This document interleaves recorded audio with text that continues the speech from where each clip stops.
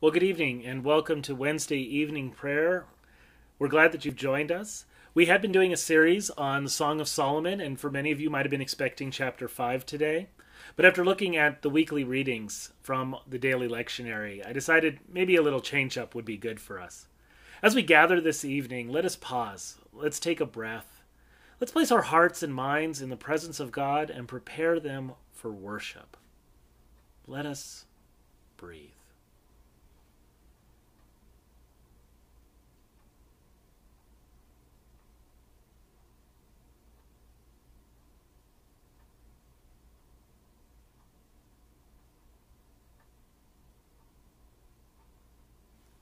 Peace be with you. Let us pray. We give you thanks, O God, for in the beginning you called light into being, and you set light in the sky to govern night and day. In a pillar of cloud by day and a pillar of fire by night, you led your people into freedom. Enlighten our darkness by the light of your Christ. May your word be a lamp to our feet and a light to our path. For you are merciful and you love your whole creation. And with all your creatures we give you glory through your Son, Jesus Christ, in the unity of the Holy Spirit, now and forever. Amen. Our psalm this evening is Psalm 87. On the holy mountain stands the city God has founded. The Lord loves the gates of Zion, more than all the dwellings of Jacob. Glorious things are spoken of you, O city of our God. I count Egypt and Babylon among those who know me. Behold Philistia, Tyre, and Ethiopia. In Zion they were born. Of the city it shall be said, everyone was born in Zion, and the Most High shall sustain the city. Enrolling the nations, the Lord records, there also were born there. The singers and the dancers will say, all my fresh springs are in you. Let us pray. Compassionate God, your Son wept over Jerusalem, and he established the new Jerusalem firmly upon rock and made it the mother of the faithful. Make us rejoice in your church, and grant that all people may be reborn into the freedom of your Spirit, through Jesus Christ, our Savior and Lord. Our first reading comes from Isaiah. For I know their works and their thoughts.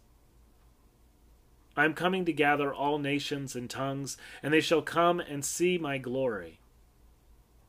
And I will set a sign among them. From them I will send survivors to the nations, to Tarshish, Put, and Lud, which draw the bow, to Tobai and Javan, to the coastlands far away, that have not heard of my fame or seen my glory.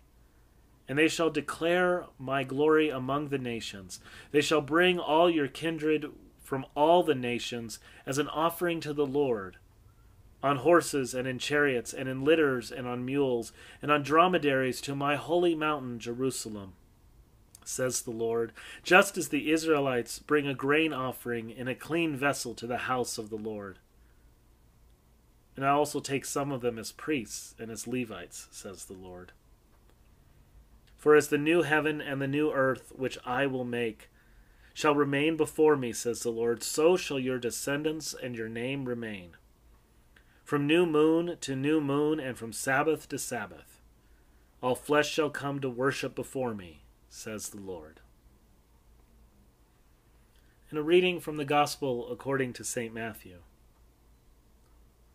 When Jesus had come down from the mountain, great crowds followed him, and there was a leper who came to him and knelt before him, saying, Lord, if you choose, you can make me clean.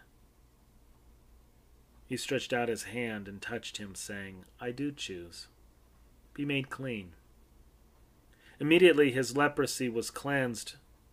Then Jesus said to him, see that you say nothing to anyone, but go show yourself to the priest, and offer the gift that Moses commanded as a testimony to them. When he entered Capernaum, a centurion came to him, appealing to him and saying, "Lord, my servant is lying at home paralyzed, in terrible distress." He said to him, "I will come and cure him." The centurion answered, "Lord, I am not worthy to have you come under my roof, but only speak the word, and my servant will be healed. For I also am a man under authority, with soldiers under me, and say to one, 'Go,' and he goes, and to another, 'Come,' and he comes, and to my slave, 'Do this,' and the slave does it." When Jesus heard it, he was amazed, and said to those who followed him, "Truly I tell you, in no one in Israel have I found such faith. I tell you, many will come from east and west, and will eat with Abraham and Isaac and Jacob in the kingdom of heaven. While the heirs of the kingdom will be thrown into the outer darkness, where there will be weeping and gnashing of teeth." And to the centurion Jesus said, "Go, let it be done for you according to your faith." The servant was healed in that hour.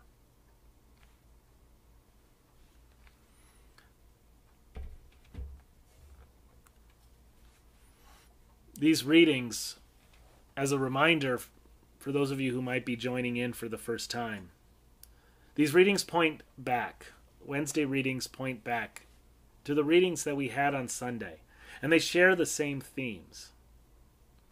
The theme that the welcoming of outsiders, the welcoming of those into the midst of the community, is the reason that Jesus came into this world. To fulfill what God had promised, that all of God's people will gather together on God's holy mountain, and all will rejoice, and all will share in the banquet, that all will be welcomed into God's kingdom. That's good news. That's tremendous news, especially to us and to others who may have been on the outside, who might have felt like they didn't count, like they didn't belong. Sadly, so often we find ourselves short-sighted in this. We think that we're the only Christians, or we're the only people with faith. In a recent conversation with a friend of mine, I kind of lamented to her and said, it's really sad, because if people really understood how big the church really is, it would blow their minds. We don't really have a concept of how big the church is. Now, granted, we say it every week, right? We profess our faith in the one holy Catholic and Apostolic Church. We say those words in the Nicene Creed. But we tend not to take time and think about what it is. Now, many of us might hear that word Catholic and we think, we don't really, that Catholic thing, not too sure about that. That sounds like it has to do with popes and going to Mass. For some of us, that might even have this feeling of, I did the Catholic thing. I don't really want to profess faith in it. It's important when we talk about that word Catholic, we're not talking about a particular religious tradition. And in this particular case, what many people in the West, that is many of the people in our communities, are familiar with is Roman Catholics, as in the Catholic Church that is headed by Pope Francis in Rome and is one of the largest Christian traditions in the world. Now, what we're talking about here is the word Catholic in its original sense in the Greek. That is the Greek word katolikos, universal. It's something that we profess faith in each and every week, that we believe in one holy Catholic Church. That the church is something that Christ has given to us, that God has given to us as a place, as a reality, as a truth that extends far beyond just our own expression of it. But it engages in a huge diversity, which welcomes all people into this community, which welcomes all people into Christ. That it doesn't demand in that change that everybody do the same thing all the time. That people worship and do the same acts. And even to a certain degree, maybe not even believe the same things. In fact, even in our own Lutheran tradition, in the Augsburg Confession, we're reminded that the only thing that is really necessary for the unity of the church is that the gospel is proclaimed and the sacraments are administered. How that happens, it doesn't lay it out. There are certainly things within our Lutheran tradition that we retain, which oftentimes gets us kind of being accused of looking very Catholic, as in Roman Catholic. But go to any of the various Lutheran churches or any Lutheran church in this country or abroad, and there's a wide expression of how that gets expressed, of how it is that they live out and practice their faith. It's really beautiful.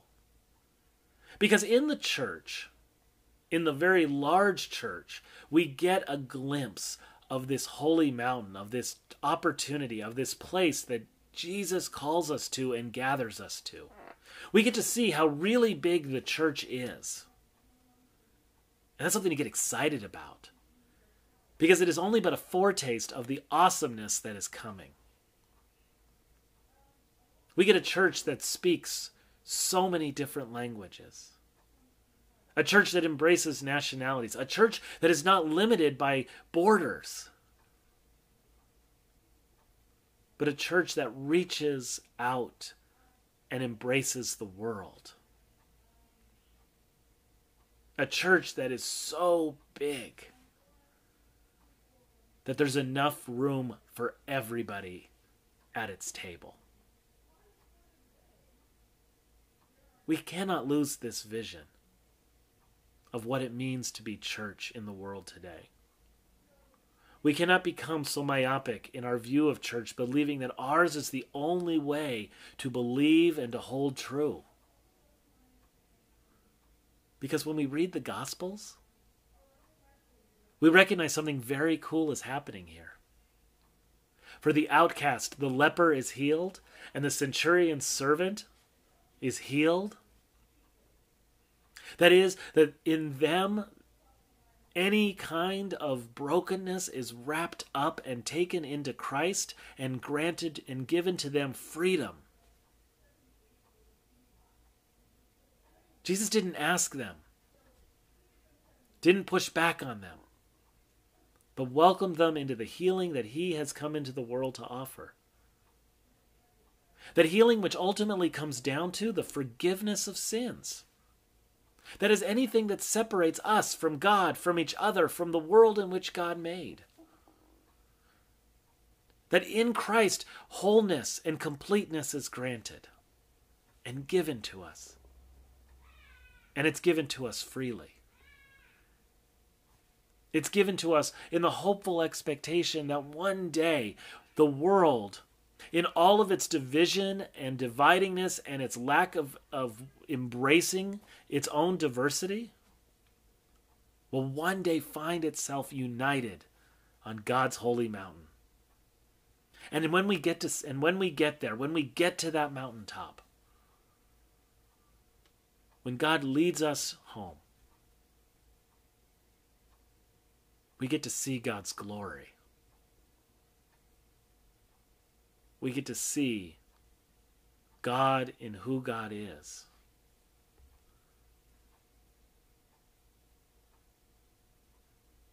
We get to count the nations, the languages, the people. We get to see how big God really is. We get embraced in that. We get to be embraced by the love of God, which gathers all people, which brings all people in, and where there's enough for everyone. Where all God's people live in the promise of God's mercy and love. What a great day that will be. But it's not just a day that's far off. No, it's a day where the church it's a day that is now, the day is near. For the Lord has come to us. The Lord has come to us in Jesus Christ, proclaims to you the forgiveness of sins, not just for your own sake, but for the sake of your neighbor. It's a day where we get to live that out now. Where we get to share in the healing ministry of Jesus. By reaching out to a neighbor. By welcoming the outcast. And by loving each other. By embracing the differences that God has implanted and given to each of us. Knowing that in that diversity, there is unity in Christ Jesus. For that is what it means to be one holy Catholic Church. A glimpse of the kingdom of God. A glimpse of God's love for all people. A glimpse that welcomes the stranger, the poor, the widowed, the orphaned. A glimpse of a God who extends beyond the boundaries that we set up and welcomes you as you are into the eternal joy of the kingdom of God. Thanks be to God.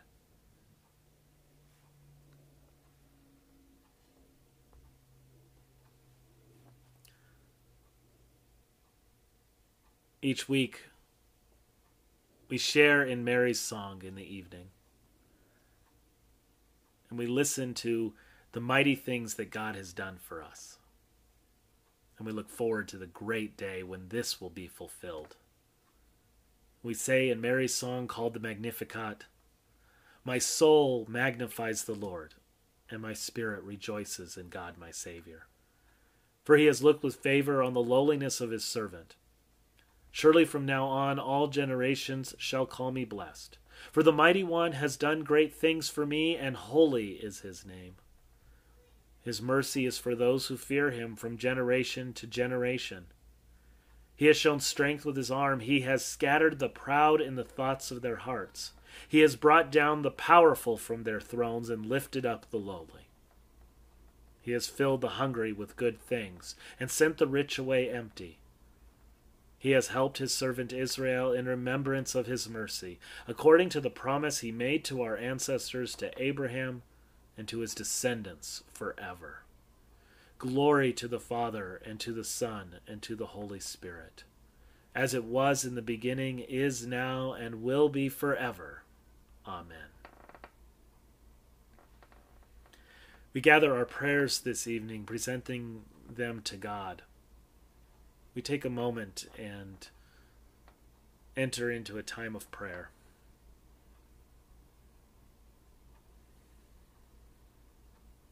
We pray this evening for the church, for that the Holy Spirit may move within it, crossing borders, languages, and nationalities, to gather all people to see God's glory.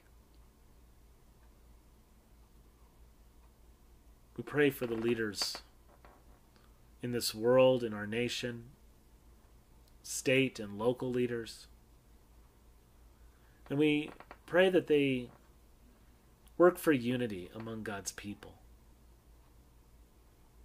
ending practices that divide one against another and harming those who are most vulnerable in our world.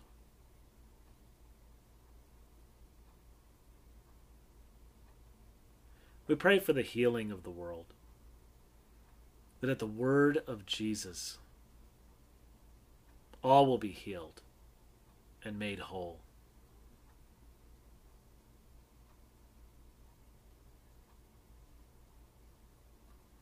We pray for those who are faithfully departed, and remember those who are faithfully departed,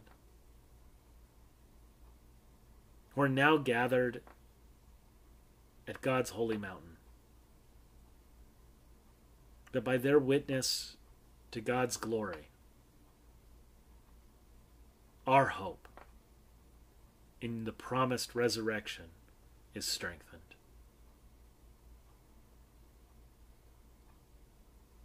For all these things and the things on our hearts, we commend them to you, O Lord. Let us pray. We give thanks to you, Heavenly Father, through Jesus Christ, your dear Son, that you have graciously protected us today. We ask you to forgive us all our sins, where we have done wrong, and graciously to protect us tonight. Into your hands we commend ourselves, our bodies, our souls, and all that is ours. Let your holy angels be with us, so that the wicked foe may have no power over us. Amen. And we pray using the words that Jesus taught us, saying, Our Father, who art in heaven, hallowed be thy name. Thy kingdom come, thy will be done, on earth as it is in heaven. Give us this day our daily bread, and forgive us our trespasses, as we forgive those who trespass against us. And lead us not into temptation, but deliver us from evil. For thine is the kingdom, and the power, and the glory, for ever and ever. Amen. Thank you once again for joining us for Wednesday evening prayer. We'll be back again next week, maybe with the 5th chapter of the Song of Solomon. Look forward to that. Until then, you're missed, you're loved. We'll look forward to seeing each other again. Receive the blessing. The peace of God, which passes all understanding, keep your hearts and minds in the love and knowledge of God and God's Son, Jesus Christ our Lord, and Almighty God, the Father, the Son, and the Holy Spirit, be among you and present with you always. Amen. Go in peace. Christ is with you.